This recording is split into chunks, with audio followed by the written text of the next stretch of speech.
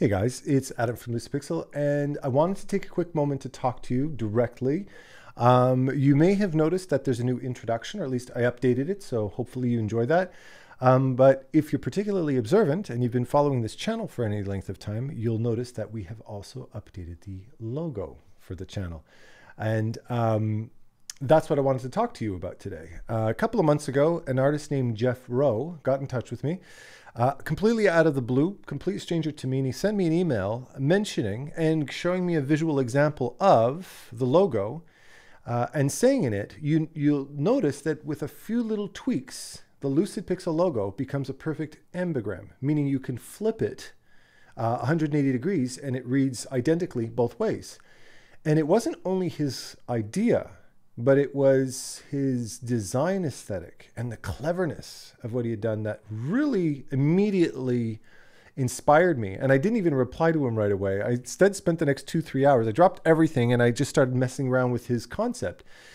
And I really had fun with it. And I sent it to him along with a huge thank you letter and thinking kind of that's kind of where it is. And thanks for your help and blah, blah, blah. No, he comes back the next day with another 5-10 ideas.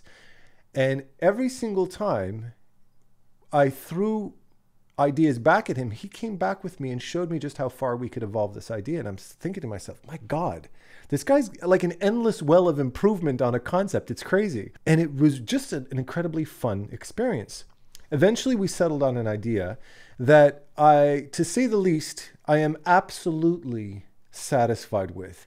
Not only because it's a reflection of great design aesthetic, thanks to Jeff, but it's also a reflection of a very friendly and very exciting collaboration between me and him, and a friendship that ensued. We ended up jumping on Skype a little bit later on. First time we had spoken after the logo was already designed, and we hit it off as wonderfully in person as we did professionally, just communicating via email back and forth. And that to me is what this logo represents. I like the fact that that friendship has seeped into this logo. It adds an element of happiness to this logo to me, which matters, right? To me, I'm all about energy. So to this, I want to say again, a huge thank you to Jeff Rowe for his friendship and for his incredible talent and his time that he invested in helping me redesign the logo. And of course, all of his information is going to be in the description below. The guy is an incredible artist, so go check it out for yourself. And without further ado, let's get on with the video.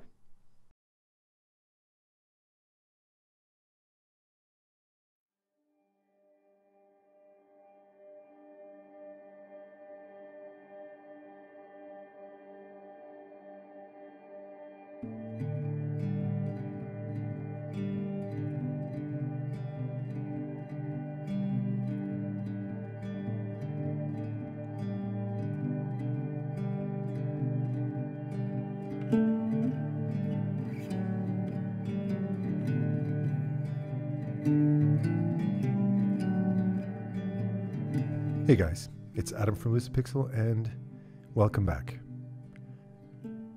Today I want to talk about a bit of a sensitive topic. And it's sensitive because of the public stigma that goes behind it.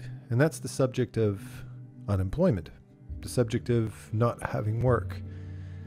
And the reason why this is a sensitive topic is because on a personal level, this can be a reflection of our competence, our personality, our validity as human beings on this planet.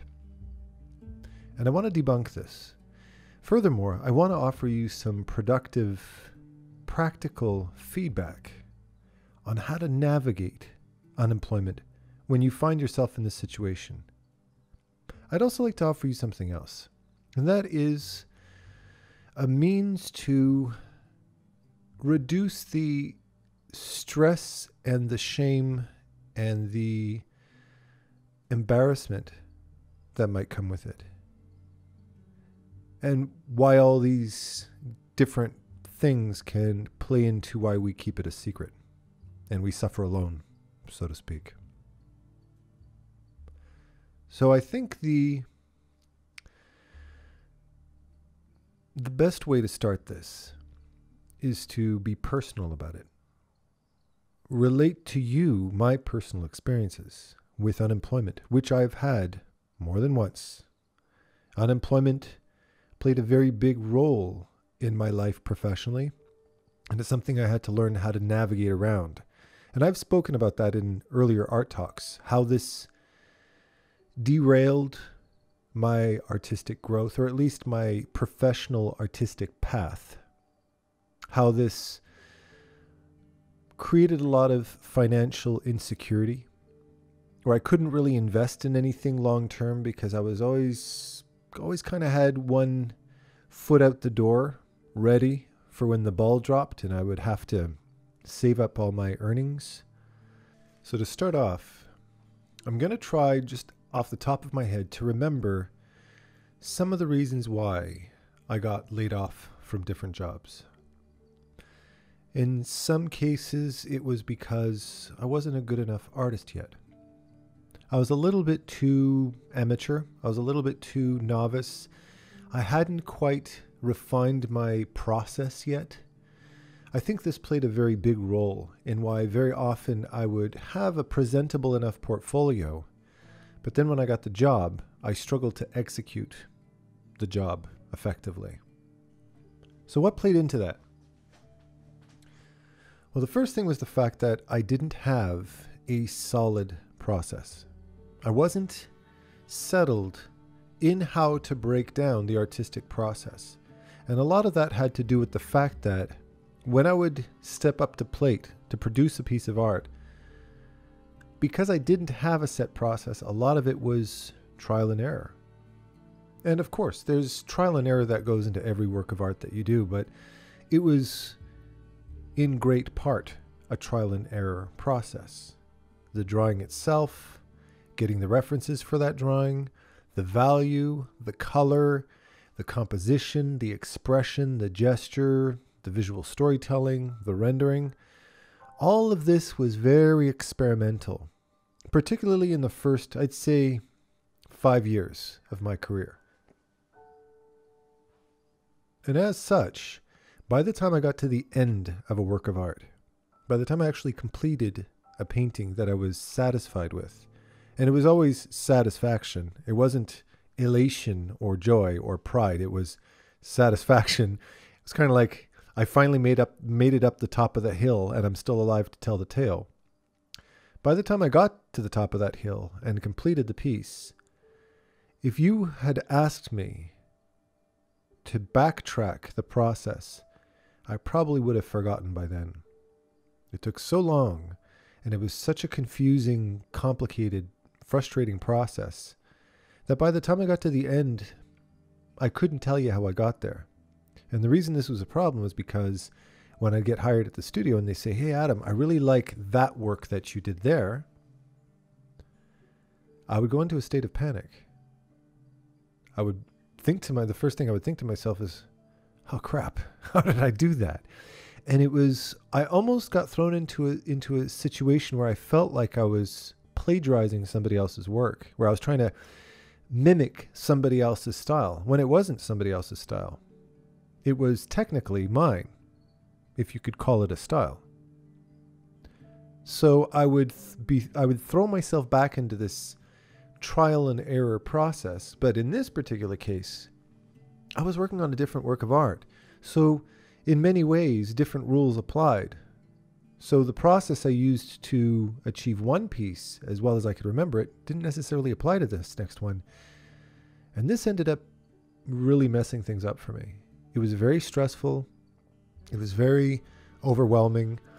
I would sometimes just not pull off good enough work. By the time the alarm went off and it was time for me to hand in my work, I knew I wasn't there. And my client or my director or whoever would look at it and go, "Oh, that's not good enough, Adam. It's not good enough." Well, maybe they'd be more diplomatic about it and say, "I think this needs work." But ultimately what they were saying was, "That's not good enough." And they were right. It wasn't good enough. So that's one reason. Another reason was political, in a sense, particularly when you get into managerial jobs, direction, supervision, that kind of thing. There are different ways to manage. And as they say, hindsight is always 20/20. There's directors, there's teachers, there's mentors. These are all different ways to guide, to lead, to direct people, to manage. And I wasn't clear when I walked into my first supervision job, where I had artists under me that I was responsible for. I wasn't quite clear on what that role entailed. And I'd say that one of the big issues that I dealt with was a little bit of hoof and mouth disease. And that's kind of a joking expression, basically meaning I hadn't yet refined my brain to mouth filter. I said it like I thought it. I was being honest. To me, if you're going to solve a problem, just say it like it is. But I hadn't yet learned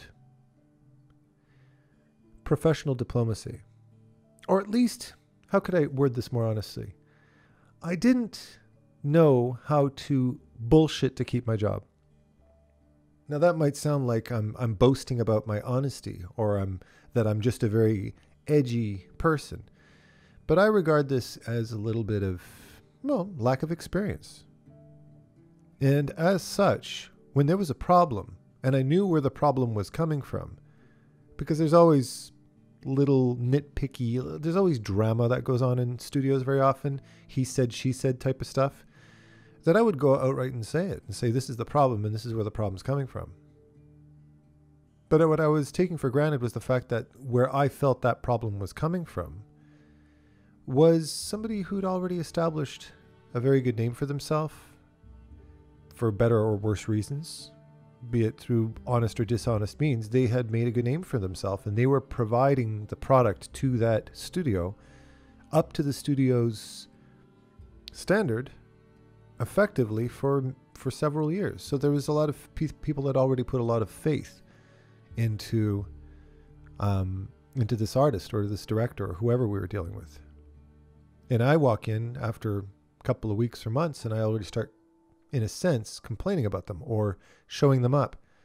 And that just doesn't work. It was stupidity. I should have kept my thoughts to myself. Right or wrong, it doesn't matter. It's not a question of being right or wrong. I should have been more thoughtful. I should have been more of an observer than a talker. And the problem with me was I shot my mouth off before I thought. And I paid the price for that. Because it was only a matter of time when they realized that Adam's coming in and starting drama, that they let me go. Now, don't mistake this as being a person who comes in, rattles the cages, and gets everybody up in a tiff. I'm not a troublemaker in that sense. But if there was something that implicated me or something that implicated my team, well, my policy for solving things was, let's see this for what it is. Now, this isn't always a problem. In some studios it is, particularly the big studios. And the reason why a mouthy person, or at least a person who doesn't think before they talk, the reason why this is an issue in bigger studios is because there's far less flexibility to change the structure of a big studio. So if somebody comes in and complains about something, if that is a fundamental flaw of the studio, which very often is, basically what you're saying is you don't get along with the policies of the company. And as such, I now, years later, understand why on my firing letter, it was written, does not mesh well with the company culture. I didn't know what the hell to think of that back then. It just sounded like some friendly euphemism so I could collect unemployment insurance. Just a friendly way of saying it didn't work out. But that was actually a little bit specific. It was a way of saying he didn't want to play politics. He was trying to change something that's out of his reach to change. That's not his job. In reality, it's not. When it comes to a big studio like that, it's like it or lump it. Unless you're the CEO of a company, then you're not going to make any big fundamental changes. At least not as an entry-level manager. Looking back, I can see that I needed to be more careful. I needed to think more. Don't be the first to go out and complain about something. Be an observer. Listen to everybody's story. Let it simmer for as long as it needs to simmer, and only address the issue out loud if need be. And what I've realized from experiences, if you wait long enough, very often the problem solves itself. You've got to put faith in the fact that you aren't the only person experiencing the friction of a studio. Let it play out. But I ended up on the chopping block again. Other times, it wasn't my fault. Other times, it's just the way shit happens. Studio has layoffs. The budgets get cut. They have to let people go. And depending on the type of studio, they'll either get rid of the artists first, or they'll get rid of the managers first. I'd say the majority of the time, a director or a manager is more likely to get sacked first, because a manager isn't producing the art. The art is the visual product that clients need to receive. Artists are also paid considerably less than supervisors and directors very often. So you can live without a director for a short little period of time, depending on the project, if you have competent senior artists on the team, until you can find somebody to fill that spot. So it's economically a little bit safer and a little bit more secretive to get rid of a manager than it is to get rid of the artist, confided they're not laying off a bunch of them. Now, I've seen studios that have laid off or have had laid off a bunch of seniors, or had seniors leave because they just couldn't handle the company politics anymore and kind of mutinied and all did a walkout, essentially, leaving the studio in a very panicked situation.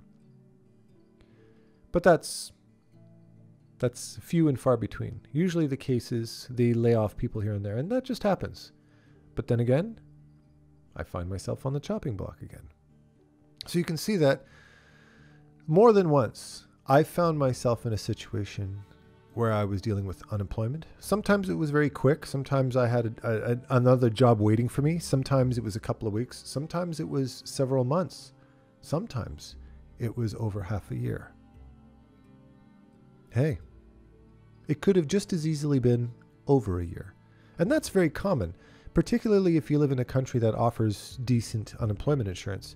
What we end up doing is we give ourselves a little bit of a break, and we live off of the meager unemployment insurance until that starts to hit the end. We start to feel the noose tighten around our neck as we see the deadline of that unemployment insurance start to quickly approach, and then we go into panic mode and we look for work. Now, every single time I found myself in a state of unemployment, at the beginning, I blamed it on my competence, which was partially true. So what I'd end up doing is thinking to myself, I lack skill. The problem with how I approached it in some cases, not in every case, but in some cases, was to learn a new skill. Learning Flash, animation, or learning After Effects, or learning Premiere, or learning 3D, Maya, or Softimage, or learning 3ds Max, or anything, just any program that I felt would make me more marketable. In some cases, especially early on when, for instance, 3D was still relatively in its infancy, the industry wasn't inundated with 3D artists. When I learned 3D, I did find employment pretty quickly. And I'm grateful that I learned, because I learned skills, not only artistically, but I also learned professional skills and was given access to certain jobs, like direction, for instance, that I never would have been offered had I not known 3D. But in other cases, I feel that this was, in a sense, one of my biggest mistakes that delayed my growth at the beginning of my career. By starting a new program and doing this repetitively, every single time I lost a job, I would learn new skills. Not to say that learning new skills is bad, but doing so in an attempt to, in a sense, redefine my career, I put my core skill on the back burner, which was being an artist, a concept artist, an illustrator, a 2D guy. And now I don't entirely blame myself, because back in the time, being a 2D guy was a scary, very unpredictable thing. A lot more so than it is today. So I'm redefining myself, and every single time I redefine myself, it's starting over from scratch. That's a big deal. That's a very big burden to put on your shoulders. Learning an entirely new software from scratch, but bringing it up to a level that where you can produce a portfolio and apply to jobs with this skill. That's a big endeavor. I mean, I managed to pull it off and get these jobs, but then I might lose my job again. Maybe there was another layoff. It was very common. And there I was again, unemployed, thinking to myself, I got to start over again. I got to start over again. And it took me a long time for me to eventually one day stop and say, wait a minute, Adam, stop. Just stop. Stop redefining yourself. You chase after a new skill, you learn it, you get hired, you get laid off, and you go back and you start all over from scratch again. You can't keep doing this. I had literally exhausted myself, and I just couldn't do it anymore. I was just fed up of starting over with some new skill over and over again. Looking back, I acquired numerous valuable skills. HTML, building my own website, 3D, Flash, Premiere, After Effects, Softimage, you name it, all of these different skills. I'm grateful for having that knowledge, but I'm not grateful for the incredible struggle it took me to get to that point. I would encourage anybody to learn new skills, but learn them when you have the peace of mind of receiving an income, of being employed, and you can take a couple of hours in the evening, hook up with, sorry, wrong word, I'm 43, I gotta reuse, getting together, hanging out with one of your friends. You can hook up with them too, but that's a different story, you know. But you get together with friends and learn some skills on the side when you have money, when you're in a relaxed, receptive state, not when you're in a state of panic. I still learn new software all the time. I love new software. I love keeping up with the latest trends, the new technology, the new apps, the new programs, all the time. But I do it on my free time. I've got a couple of hours off. I'm not working. I head down to the cafe. I grab a latte. I sit down with my iPad and I explore new shit. I do it all the time. I love doing that. But not when I'm in a state of financial panic. I'm not thinking clearly under those circumstances. The other thing that happens is that, or the thing that did happen was that I would start to seriously doubt my competence. So as I'm redefining myself, I'm also really hating on myself for being somebody who sucks, somebody who's not good enough. I don't know about you, if you've ever been in this situation, but I spent many years of my life, or I very often found myself in this situation thinking or feeling like the black sheep, feeling like in an industry full of people that are employed and happy and they've been there for 5-6 years and they're hunky-dory, there's incompetent, stupid, not good enough Adam who's not getting that job. I felt like the oddball. I felt like that 1 percentile of incompetent artists that just didn't have honest parents when they needed to, said, Adam, do something else. You're not suited for this job. And I, honest to God, despite having a lifetime of being a passionate artist and always being recognized as Adam the artist in school, in elementary and high school and university, despite all of that, felt like I wasn't good enough. I wasn't as good as my peers. They had the skills I didn't have. And I blamed a lot of my unemployment on that, of just being bad at art. Now, looking back right now, I realize I had a lot more experience skill-wise than a lot of my friends because I started earlier. But what I lacked was focus. I didn't have a set direction in my artwork. And as a result of that, I kept zigzagging artistically, exploring this style, exploring that style, going this way, going that way, never committing myself to anything over a long enough period of time to get masterful at it. And it was that lack of mastery in any one skill that ultimately made me less employable, because directors looked at a lot of mediocre work and nothing fantastic. When I always had the ability to create fantastic work, I just had let it go years before. And it was that lack of confidence. It was that redefining of myself, that starting over from scratch all the time, that made me think that the core skill I already possessed wasn't sufficient. And maybe for a short period of time it truly wasn't, but that wasn't very long. I rode this wave of not trusting that skill due to having a few very negatively influential years at the beginning of my professional career. It really defined me in a negative way for several years. Going around, or at least coming around full circle, I found myself deep in my professional career. I had graduated school many years before, and I found myself at a crossroads. The crossroads was a combination of being really frustrated,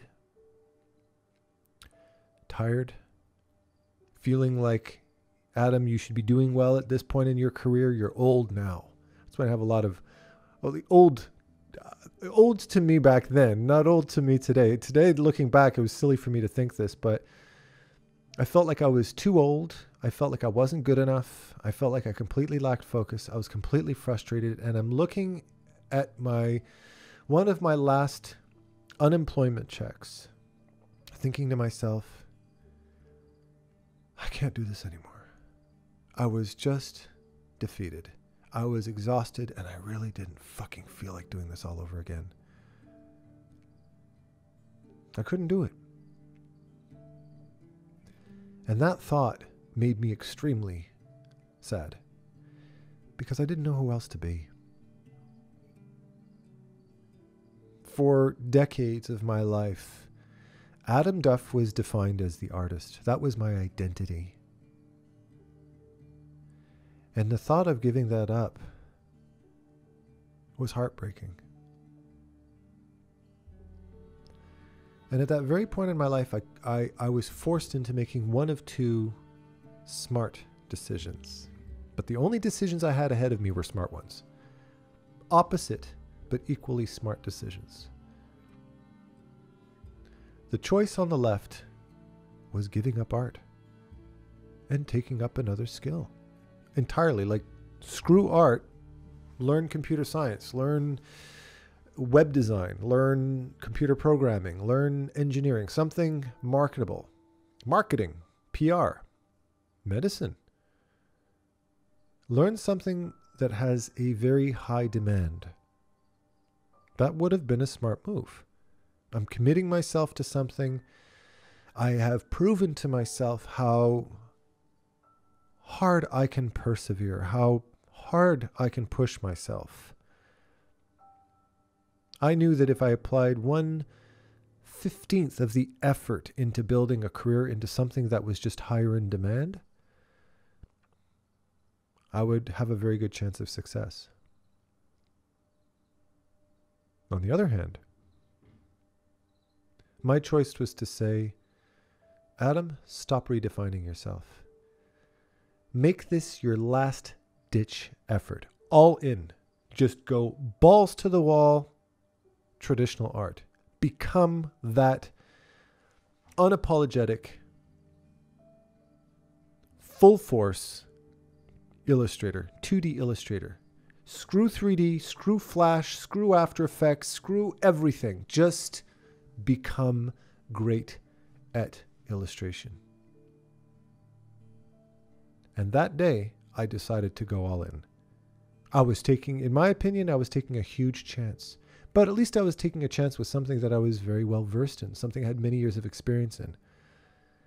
And that very day, that website that I programmed myself in HTML, that had 3D that I'd learned on my own in Maya, I erased it. I deleted that website, and I deleted the art to go with it. I wanted no trace of it. I didn't want to be able to chicken out and go back. I erased it. And when it's a digital copy, erasing things is permanent. And I started over from scratch. And I decided to go full force into digital painting, concept art, illustration. And something remarkable happened. It might not have. I'm not saying take this route because this is what's going to happen. I'm saying this is what happened to me. It all fell together. It all fell into place because I realized at that point in my life that the world had changed. And I didn't realize it. That trend of 3D only, get rid of all the 2D artists, came and went very quickly. And now 2D illustration, concept art, traditional animation, all of those traditional artistic skills that I had spent my entire life learning all came flooding back. And the full quality and the full depth of who I had made myself over decades of hard work all came together.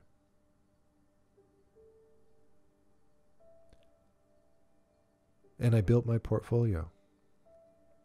I did it on unemployment.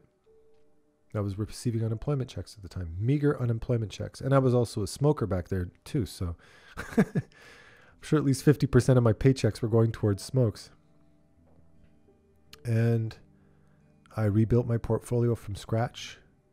I rebuilt my website from scratch. And before I got a chance to apply to my first job, I got an email. An email from somebody who had discovered me online, saw my work through some random web search, found my website, and called me up and asked me if I wanted to produce art for them. And I didn't reply right away. Not because I was playing business, I was playing hard. Not because I was acting aloof, because I couldn't believe my goddamn eyes. I couldn't believe what I was reading. I had spent years of my life throwing my CVs to the wind all over the city, just trekking it all over. There was no emails back then. You had to physically take the subway and the bus all around town and physically hand your personalized CV and cover letter to every single company that you approached. And none of them ever called me back. If they did, they were for the crappy jobs I didn't really want. The ones that I just applied to because they were, quote, art related, but they weren't the kind of art that I liked.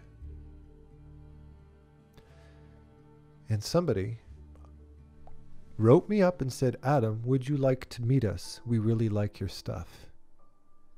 Based on a portfolio that had only been online for around 3 weeks. And I almost felt like crying. Because if anything, I needed a break. I needed a break from feeling so unloved in this industry. I felt so completely rejected. I felt like such an unpopular guy in this industry. And I wrote them back the next day and I said, sure, I'd love to meet you. And I jumped on the subway and I went across town and I met them downtown at a nice studio. We sat down and I got along beautifully with the director.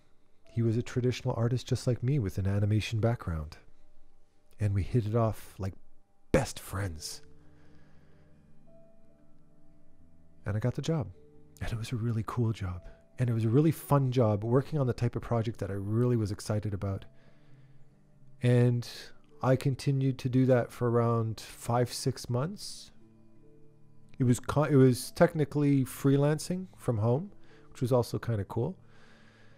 And directly following that, I had also just happened to go to UB campus, which was originally the time the school that was subsidized by Ubisoft in Montreal. And I went there applying to take a course to enhance my skills. And the director of UB campus told me that, I might have mentioned this in an earlier art talk, that she really liked my stuff. Would I ever consider teaching? And I said, well, yeah. Again, somebody's offering me work when I'm not asking for it. And I went to the Cégep du Vieux-Montréal, the Cégep of Old Montreal. It's a French college in Montreal in the animation department. And I met the faculty there. We sat down in the conference room and they asked me to demonstrate some of my skills on the fly. And I did, and I got hired. And I've mentioned this many times in the past. I walked into that teacher's lounge for the first time and I sat down with all of these teachers and I fell in love with every one of them within the first 15 minutes of being there. They had the same nerdy fascination, their over-enthusiastic, chatty, loudmouth, giddy, immature personality that I had. And I looked at them with big freaking glitters in my eyes. I mean, if you ever saw kawaii face on Adam, that was the day, you know? And I'm just sitting there going, oh my God, you people are beautiful people. Oh, and we all loved the same thing. And one of the teachers, Dan, walks up to me and he says, do you know this artist? And I said, Bobby Chiu. Of course, everybody knows Bobby Chiu. He had his book. And he goes, yeah, your artwork kind of reminds me of his stuff. And I said, well, shit, thank you. There's a compliment I'll never forget. And then somebody else, we're talking about Don Bluth. And I'm like, yes, Don Bluth. Of course, this is the kind of stuff I used to watch on repeat when I was a kid that my mother used to yell at me. She's like, Adam, stop rewinding the goddamn video all the time. Because I kept watching the same scene on loop. I was so excited. I was so home.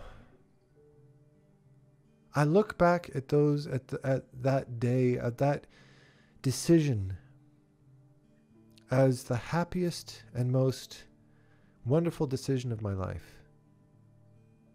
But I will never forget the big, long circle that I had to make to find myself back there again. I had to utterly lose myself for many years. I had to hate myself. I had to be poor. I had to be broke. I had to feel incompetent. I had to have bill chasers chasing after me. I had to wake up and go to sleep with a feeling of self-doubt and an absolute lack of confidence in the direction I was going, to finally choose to know myself and have faith in myself. The best thing I ever learned in my life. That's why every time I see that scene from The Matrix where where Neo looks over the Oracle's threshold in their kitchen, over the door, and he looks at that sign written in Latin, and she looks at him and smiles, and she says, it says, know thyself. To me, that's the most important lesson any person can ever learn. You will only ever be a master at being yourself. That's the biggest lesson I had to learn as a professional. Now, before I let you go, I want to offer you a few little practical tips on how to navigate unemployment. Now that I've given you a good dose of my absolutely horrific past. And that is, if you're going to find work, and I've heard Bobby Chiu say this too as well, if you're going to find work, don't take an art job you don't like. That was a big mistake. I'll give you a few examples of art jobs that I took because I needed to pay the bills, that looking back were literally a waste of time. One of them was working on a CD-ROM game for Dora the Explorer. Another one was working on another CD-ROM game. No, actually, this was a slot machine for the Montreal casino. Animated slot machines. Shit job. Another one was actually, I learned how to speak a bit of a different language, but I was working at the Bronfman Jewish Educational Center, the BJEC, and I made, it was actually a little bit fun, but I was making again CD-ROM games to teach kids Hebrew, which was kind of neat. And I was completely immersed in the Jewish community, which was kind of fun too. I don't remember what were some of the things I learned. I remember, if you ever see a CD-ROM game with a cook, an animated cook cartoon, and he says, "Uh-oh, tost shahoch, ani ochev tostov." You see, I still remember to this day because I had to animate that scene 6,000 times. Yeah, that would be me that animated that. And you might laugh at my shitty art from back then as well. But that's not where I wanted to go with my career. It was a job that I got because it had the word art associated to it and it had a paycheck associated to it. And you know what? Sometimes that's the best we can take, so fine. But if I had the choice, I would have taken a job that was not artistic. I would have skipped out on that slot machine job. I would have skipped out on that, that CD-ROM game for Dora. I would have skipped out on that because what it does is it consumes your creative energy. Art takes a lot of energy. It takes a lot of commitment. It takes a lot of focus. Even if it's art you don't like. And when you do that for 8 hours and then you go home, you don't have it in you anymore to build your own portfolio. You want to take a damn break from drawing. Particularly since the drawings you had done all day turned you off of art. And it also illustrates another very important point about drawing. If you're producing art, but you feel demotivated at the same time, a very good reason why you might be demotivated is because you're producing a type of art that you don't find exciting. It's like a song. When I go salsa dancing, if a song I love is on, I can dance. I'll never run out of energy. I can dance for 4 hours straight and I'll just keep going and going and going. But if the song does not connect with me emotionally, if it just doesn't resonate with me, I'll have a hard time getting my feet off the ground. I won't even want to stand up. I'll wait for a good song to come on because I know what an impact music has on dancing. And it's the same thing with art. If you're working on a type of art that doesn't speak to you, or if you're producing art, confided you're not learning the fundamentals, but if you're producing art at a more advanced level, but you feel very demotivated, it's going to turn you off of art. So start to explore different subjects, different styles that might be more exciting to you, and find that one that really allows you to communicate. You can see the type of art that I like to do. Why? Because that's the kind of stuff that excites me endlessly. The next thing is, understand that you aren't alone when you're unemployed. Understand that if you've allowed your unemployment check to expire and you haven't found a job yet, you're not a washed up loser of an artist. It happens to the best of us. I've known many artists in my career, and we've allowed ourselves to get comfortable and cozy with that unemployment check coming in. It's happened. But use that time. If you are going to not apply right away for a job, don't wait until the last second. Don't wait until you're in a state of panic to update your portfolio. Because when you're in a state of panic, you don't produce great work. You want to be in a relaxed state that allows you to take your time and focus and grow. And produce artwork that you're happy with. Artwork that can stand the test of time, because you might not be able to update your portfolio when you're working full time for many years ahead of you. So you have to prepare for that. So keep a steady daily pace of productivity. So when you do, when it is time, when you're looking and you've only got about a third left of your unemployment, then you can start applying and you have a really good portfolio to show for it. But don't wait till the last second. If you can avoid it, avoid it. A third very important piece of advice is don't over diversify yourself. This plays into what I was talking about when I was, quote, learning new skills. Stay focused on a single task. I'll give you an example of what I'm talking about. I'm very often asked the question, how many brushes do you use in Photoshop? And my answer is, although I might have 50 brushes or 1,000 brushes in my brush palette, I only have a selection of 4 brushes that I use all the time. And out of those 4, there's one that I'm a master of. A brush is like an instrument. It's like a musical instrument. I might be able to play every instrument on that stage, but I am a master of one of them. Like Harry Connick Jr. He can play every instrument on that stage. He can compose, he can play every instrument on that stage. But he is first and foremost a pianist. And a jazz pianist at that. And when he plays his jazz piano, man, he shines. He glitters. The same thing applies to your art. If you over-diversify yourself, you're watering yourself down.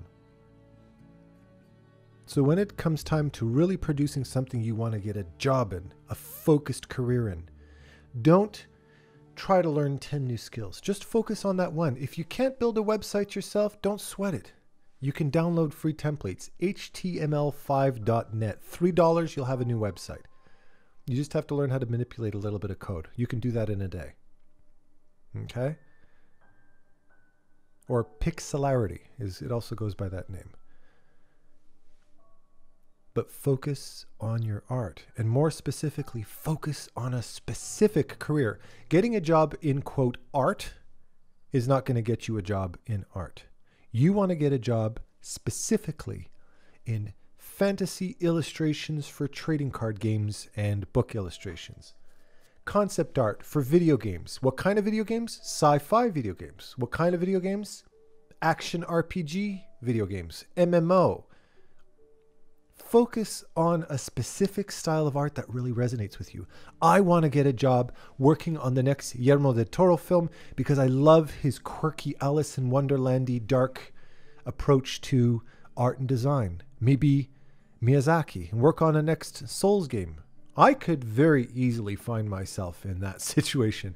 If Miyazaki came and said, Adam, would you mind doing a few designs for my game? I'd be like, yes. What do you, how much do you charge? Free. In fact, I'll pay you. That's how much I feel suited for that job. That's how much I would love that opportunity. But no, I don't work for free, so pay me my bills. You know what I'm saying? But be specific with your approach. Don't diversify. I swear to God, as a director, the number one thing that would turn me off of people's portfolios is when they've got a 10-page portfolio that shows 10 different skills. And guaranteed they weren't particularly strong at any one of them. Or they might have been strong at one, but it was diluted in all of these weaker skills. And that doesn't look good. That looks bad. And first and foremost, I want to leave you with this. Understand that no matter where you are in terms of age, no matter how hard you are on yourself, the most important thing you can do is understand that you're not alone. You're part of a community of artists that, if we are all this candid, would all tell you the same thing. And I guarantee you, the more advanced, the more celebrated, the more popular, the richer, the older the artist you're speaking to, the more stories of hardship they'll be able to share with you. It's all part of the game. But you know what? It's not a bad thing. Hardship is what forges us. Hardship is what defines us. Hardship, my hardship in my life, is what empowered me to be able to share these stories with you, to be able to help you grow. I had to eat crow to be able to help you. I know that now. So I want you to be able to take a more honest and compassionate perspective of yourself. Don't be so hard on yourself. Have some compassion for yourself and realize that it just takes time. It takes patience. And if you're suffering, if you're having a hard time, it's okay. It's just suffering. You're going to be just fine. All right? So with that said, I very much love you with all my heart. Thank you for sticking it out. If you enjoyed this video, don't forget to give it a like. And if you loved it, don't forget to sub. And happy painting. I'll talk to you soon. Take care.